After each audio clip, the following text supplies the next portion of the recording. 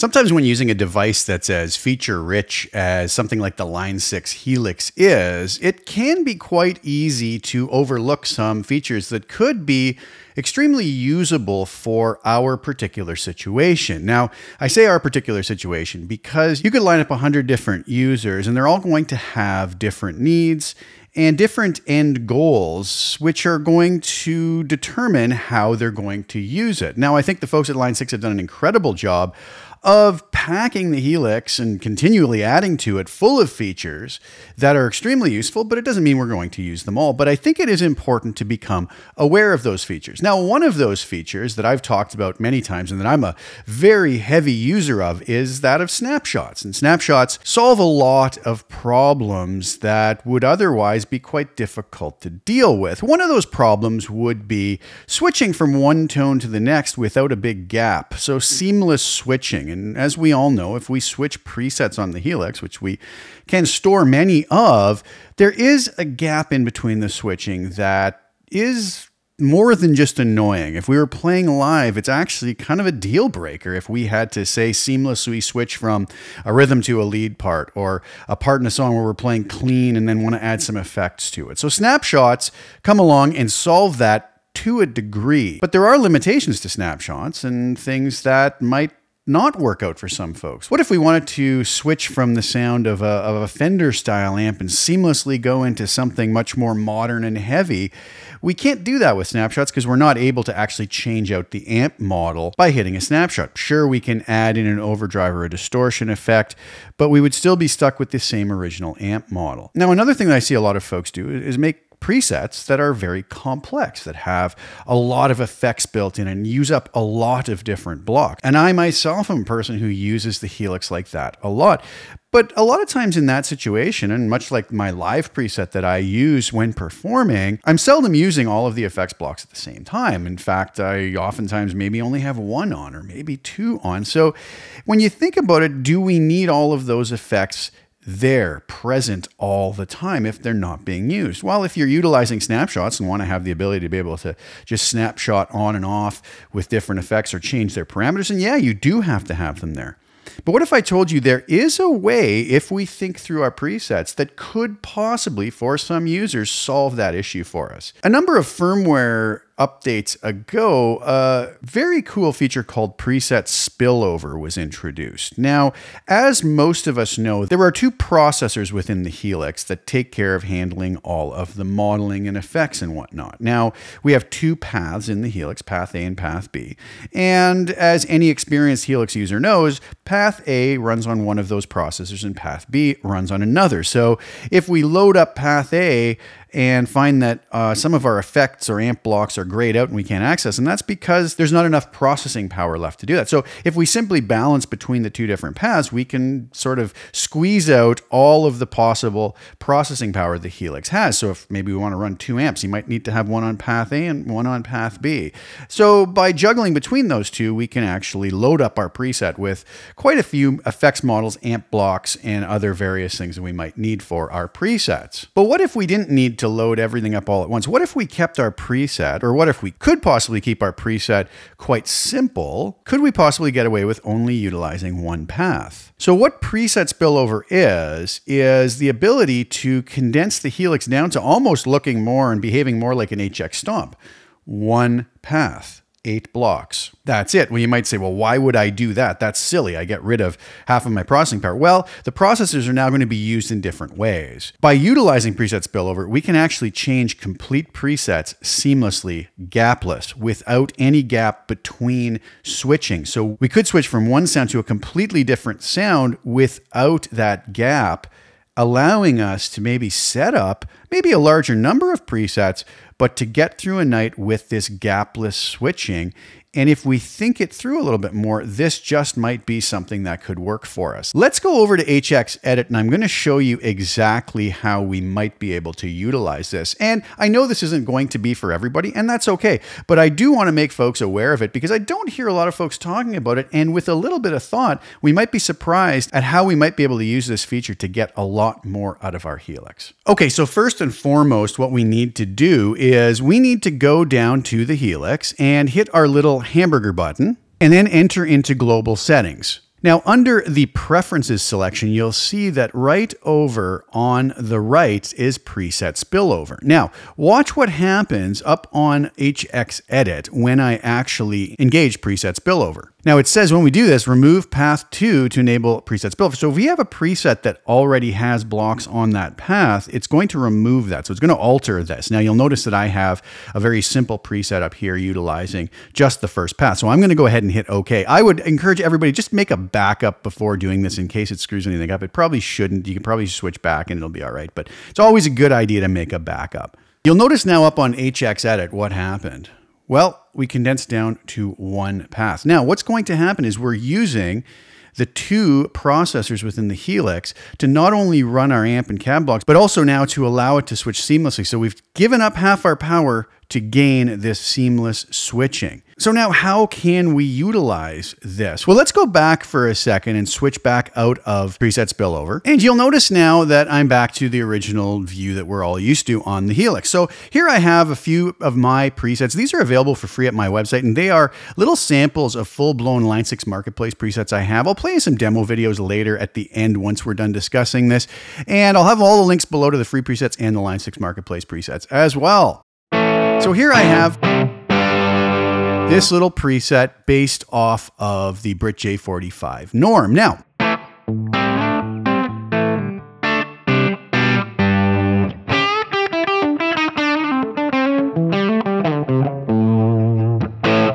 if I was to be playing that and switch over to a Tweed Blues Bright preset that I have, you'll notice there will be a big gap between the switching, as you'll hear here.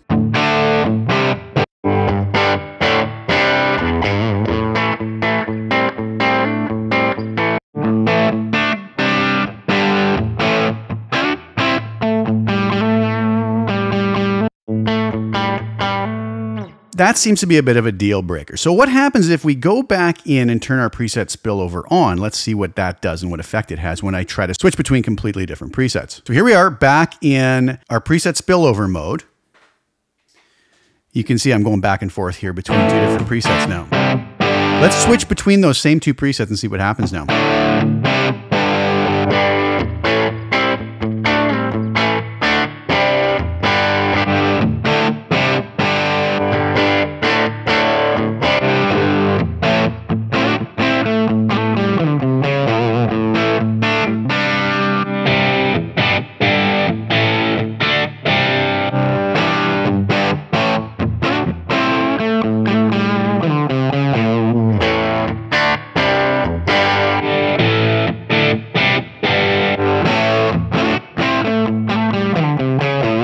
It now uses that second processor to load up the next preset with this gapless switching, or as gapless as we can get it. And I think it's gotten to the point with this that it really wouldn't be a deal breaker anymore. We could set up a bunch of presets in a row for our sets and be off and running. And now, instead of using snapshots, we could set up maybe 8 different presets and have everything from like Fender Clean, which goes into maybe a Vox edge of breakup tone, into a more broken up, overdriven Marshall, into something like a rev generator for our full-blown, more modern lead, if that's what you would want set up, and it'll allow us to do that. So one thing we could do is we could take a simple preset like this. You'll notice I have 5 blocks, which leaves me 3 blocks and whatever processing power is left. But what if I was on this J45 preset and I said, you know what, let's actually do this. Let's just expand this over here.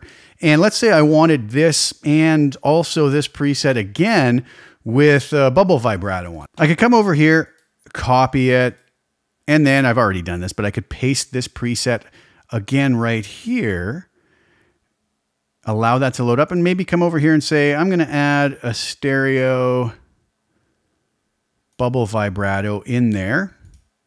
We'll save that to this new, maybe I'll call that vibe. We'll save it.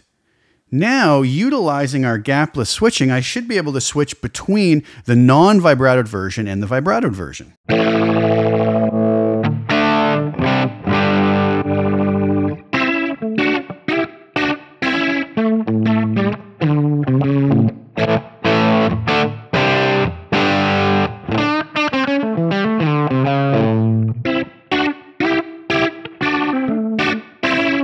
And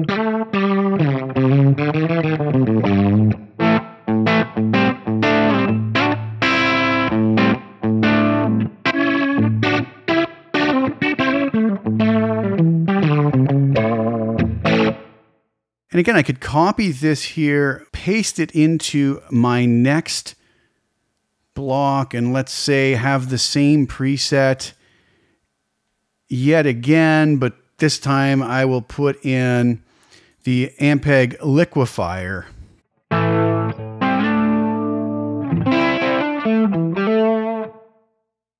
And I could just name that maybe chorus.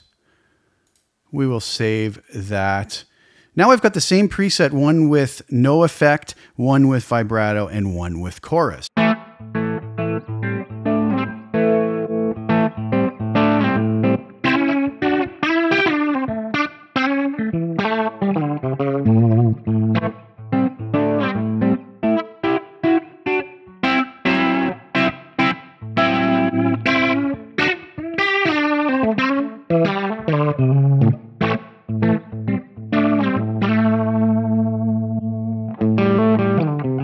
Still have the ability to switch over this Fender Bassman style tone.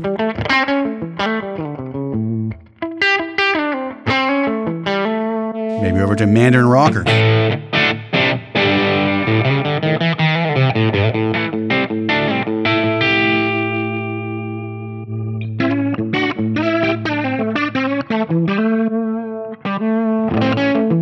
So we can see with some thoughts, we can actually create full presets as long as they're within the boundaries of what we can fit in one path, both for the processing power needed and the number of blocks. So we'd be basically down to HX Stomp territory within the Helix. But if that's all we're using in a preset, maybe we can get away with this with some thought. We will have more presets, but we can't avoid using snapshots, and we can maybe just switch complete presets to get through a night. And we could just come over here and load them up in order in our set list and be able to switch seamlessly between them throughout the night, and giving us access to a lot more possibilities. Different amp tones all together, maybe within the same song, different effects. And with a little bit of planning, it might just work out that a lot of folks might be able to utilize this. And maybe they would have discounted because they would have said, I can't get away with just 8 blocks. That's just not going to happen. But maybe with a little bit of planning, it can possibly work out for us. All right, so that video was just to raise awareness more than anything. Obviously, I just gave a few examples of how it could be used. It's really going to be up to us to decide whether it is something that we can use or that we want to use. But it might open some new doors and some new avenues for you that maybe you wouldn't have thought of before, and give you a lot more tonal possibilities at your toes at a particular performance, so that maybe we now can access different amp tones with a little bit of planning and figuring out, hey, I can copy and paste the same preset and add an effect, much like the way snapshots would behave. But I can also have other presets that I can switch between seamlessly to completely different amp rigs. And if we keep each sort of amp rig, we'll call it snapshot, simplified enough, which may actually be possible, it could allow us a lot more possibilities. So take it for what it's worth. Obviously, I understand this isn't going to be for everybody, but I thought I might pique some folks' interest and at least raise awareness for this really cool, kind of hidden feature that I don't hear a lot of people discuss. And I hope it's helpful. If not, no worries. At least we all are aware it's there now. So thank you guys so much for tuning in. I'm going to leave you with a couple demo videos now for some of my Line 6 Marketplace presets that I love so much and that I utilize all the time as well. The links will be below for some free presets from my website and also for these Line 6 Marketplace presets. And if you want to help support my channel, you can go grab some, and it's always greatly appreciated. Thank you guys so much for tuning in. I really do appreciate it. Thanks for sharing your time with me. Please like the video, share it with anybody you think would get some use or enjoyment out of watching it. And also please subscribe to the channel, hit the little bell notification to get notified when I put new content out. I'll be back really soon with some more. Thank you guys so much again for tuning in. Ciao for now.